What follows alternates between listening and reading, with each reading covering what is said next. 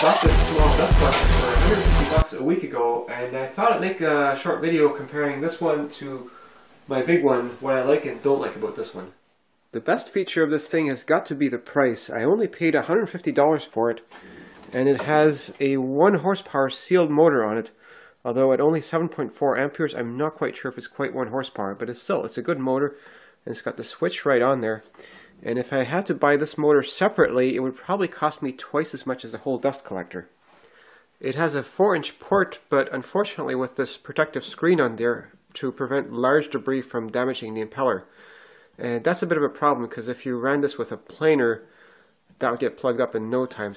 The blower is a bit on the small side, and I measured the pressure from it, and it only does about 17 centimeters, that's about 6 to 7 inches of head.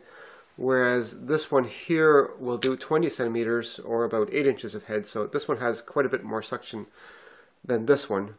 The airflow on this one is alright though. It has this plastic bag for catching the shavings, and getting that on there with a strap is really quite difficult. So maybe also not a good idea for planer shavings, because it's just too hard to empty this. The filter bag is quite good though. It's a 1 micron filter bag. And I tested it with my air quality monitor, and after I used it a bit and sort of seasoned the filter, that is, get lots of sawdust embedded in it, it's gotten quite good at filtering out microparticles. The unit came with some casters that were meant to be mounted underneath here and not even all the way in the corner. In fact, the mounting holes seem to be fairly inconsistently placed, so I think they just put those on there freehand. It would have been way too tippy with the wheels under here. So I put these boards on here to essentially put the wheels on outriggers, and that way when you push it around it's not going to tip on you.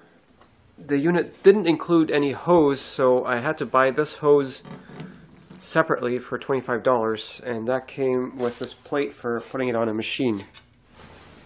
I added a dust port to my homemade table saw so I can hook up the dust collector like this. So when I turn it on, it really sucks a lot of air in the front. The filter is quite effective at catching the microparticles, so right now I have about 3600 and 1400 on the fine and coarse count, and let's turn it on.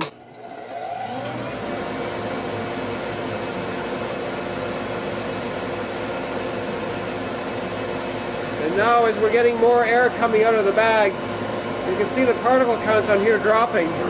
But compared to this big one, this one cleans the air much more, so let's give this one a few seconds.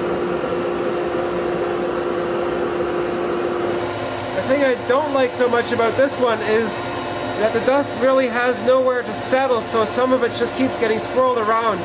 So I made this cross-shaped piece in here to try to slow down the wind towards the bottom, but I'm not sure if it's working all that well. So here's a cool test, dust collector versus dust collector. So I've got the small one sucking out of the big one, but the big one's not turned on. So now let's turn on the big one. Show you what happens.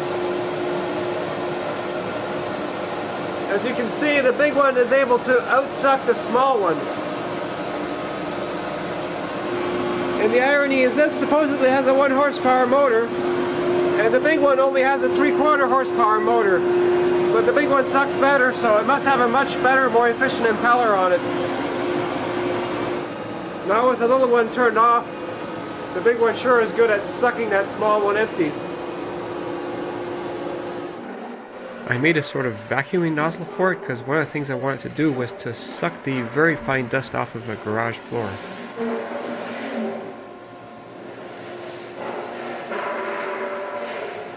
After vacuuming the floor, I realized I had a bit of a leak where the bag had attached, so that's a definite downside of this type of dust collector. But overall, for $150, I really can't complain.